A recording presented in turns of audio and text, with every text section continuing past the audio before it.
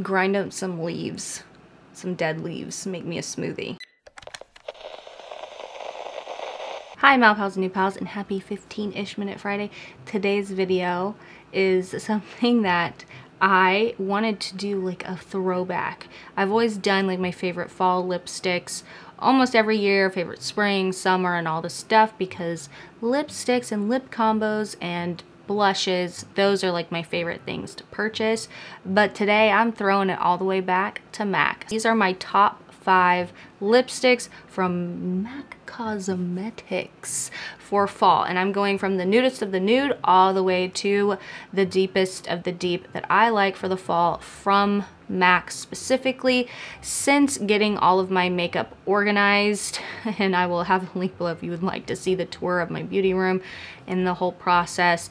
Since organizing that, I've really been able to play and rediscover my collection, like play in my collection, whatever, and I kind of have rediscovered my love for MAC lipsticks. MAC, I think, was my first like higher end lipstick purchase ever. I know that Subculture lip liner was my first lip liner purchase from MAC forever ago. I think when I was like 18 or something like that. So I have quite the fondness for MAC because it makes me feel nostalgic of when I was really falling in love with this entire community, the beauty community as a whole, and like watching YouTube and being influenced to try these types of products. If you like MAC lipsticks, I think that you will find some great lipsticks for the fall that is coming up. Very first combo, I just choked on like air.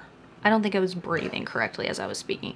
The very first combo is a classic nude combo that I like to wear in the fall. This is as light as I like to go. I feel like this lip combo is the perfect contoured nude that's like, ooh, that's a little paler than usual, but it's still not washing you out completely. That is the combo of MAC's Honey Love and Subculture, which is, I can't tell you how many of these I've purchased since I was 18, but I'm 32 now, so quite a bit.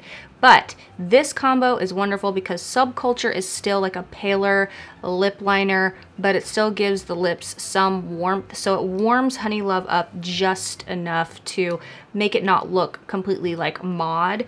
But this Honey Love is their matte formula. MAC's mattes, I like, it's hard to beat. Now, of course, they're not transfer proof like a liquid lipstick or anything, but if you're not familiar, they are one of the most comfortable matte formulas, to me anyway, in my opinion, out there that's in a bullet type of form. But yes, MAC Honey Love and Subculture. I love this lip combo for fall, for a nude lip that is just like pale and something different, but not too pale. Chewy, really? I get really pale in the fall and the winter, so I don't need any help. You know what I mean? But I still like a pale nude lip. The makeup wipes I'm using for my lips I really like because they don't end up making my lips burn after doing lip swatches. It's Burt's Bees sensitive skin, so that's what I'm using. And honestly, by the way, I've had this duo sharpener for years, maybe since I first bought my MAC lip products. But this duo, the MAC duo lip thing, fits so many lip liners, it's incredible. So this next lip combo is MAC's Strip Down and MAC's Yash. I love this combo because it's almost like a nude version of what I would consider a brown lipstick. This Strip Down, if you're not familiar, is beautiful on its own, and you can kind of really just get a nice nude by applying this all over your lips. So it's a little bit deeper than Subculture and a little bit browner, but there's still warmth in there, so you're not losing that. And then Yash is like a yellowy type of nude. Very neutral. This is also their matte formula. I like applying Yash with Strip Down right in the center actually, and not applying it all the way, and then I just take my finger. And now you have like a beautiful lighter nude brown that has like almost just like this hint of yellow, but not in a bad way. Do you guys remember Self-Aware? That one's not available anymore, but that's also a really good, very different and unique. That's why I like Yash, so I wanted to include it because it is a nude that I reach for in a nude. I'm gonna say it like that. Love a unique nude, and I feel like this combo really nails it. It speaks for itself, but I think it's really, really beautiful. So that's lip combo number 2. If you were looking for a beautiful nude lip combo from MAC, this will, I was gonna say do you in. Doesn't that mean like death? I don't. I don't know. Don't you like how it looks like a little bit ombre? There's a little bit of poutiness there. I do. I like it. The next lip combo is MAC's Hover and MAC's Down to an Art. I love this lip combo. This Hover lip pencil is on its last leg, but Hover is like Whirl's warmer sister. But I like using Hover too with like a redder lipstick to kind of neutralize it a little bit. Ooh, girl, you got that outside of the lines. Down to an Art is also a matte. We're really going down the matte path today.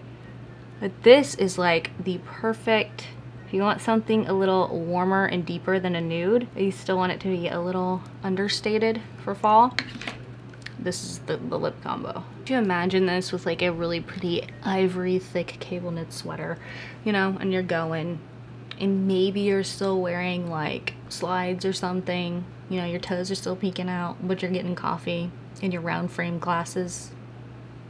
That's the story of this lip combo. I really love it for fall. Still, like I said, very understated, but very, since you've got that like nice warmth with Hover, it really gives it that fall feel, you know? It's like, ooh, is it chilly outside? No, I'm just wearing this lip combo.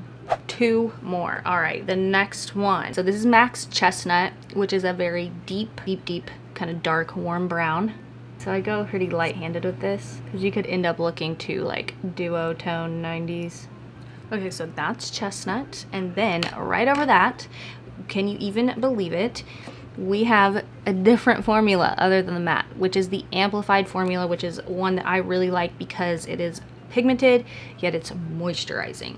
And this is the shade Double Shot, which is a brown, literally a coffee brown. And it goes so well with Chestnut. Okay, Taco, I do this.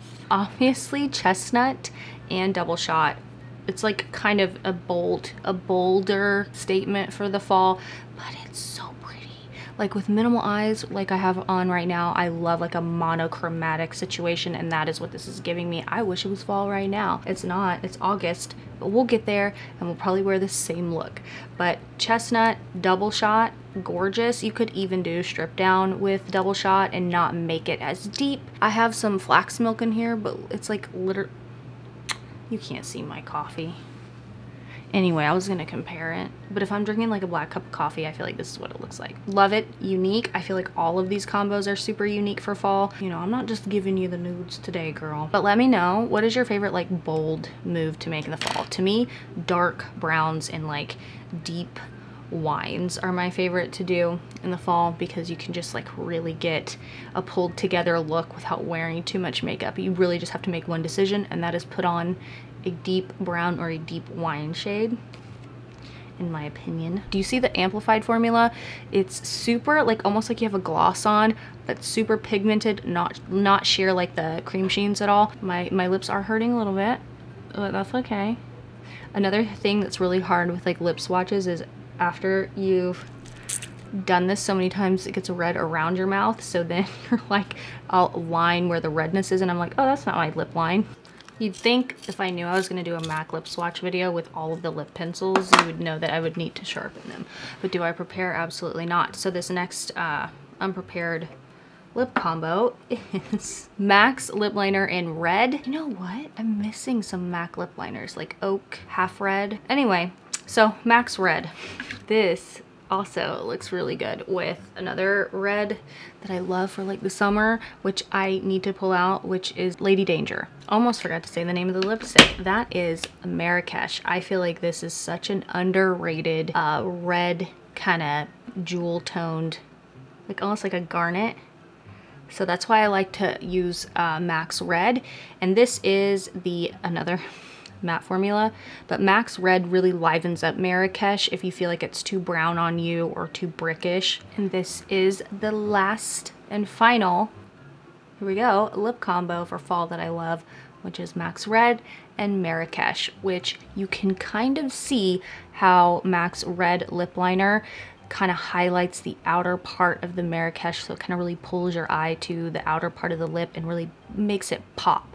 If I were to wear Marrakesh by itself, still beautiful, but it might like kind of like deaden the look, so that's why I like this combo so much for a red for the fall. And oh my god, This color combo, honestly, that I'm wearing today is just like really giving it to me, you know what I mean? Like, just like grind up some leaves, some dead leaves, make me a smoothie. Let me know in the comments below what your favorite MAC combos are. Really, in general, it doesn't have to be for fall. I miss like using MAC lipsticks and my MAC products, which I need to dig in there and play a little more. But MAC was one of the first high-end brands that I fell in love with when I got into makeup. So this was super fun and super nostalgic to me, and I would love to continue the conversation about MAC lipsticks in the comments below.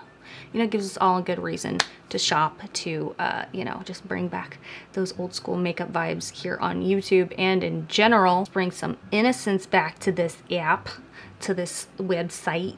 Anyway, that is all for this 15-minute-ish Friday.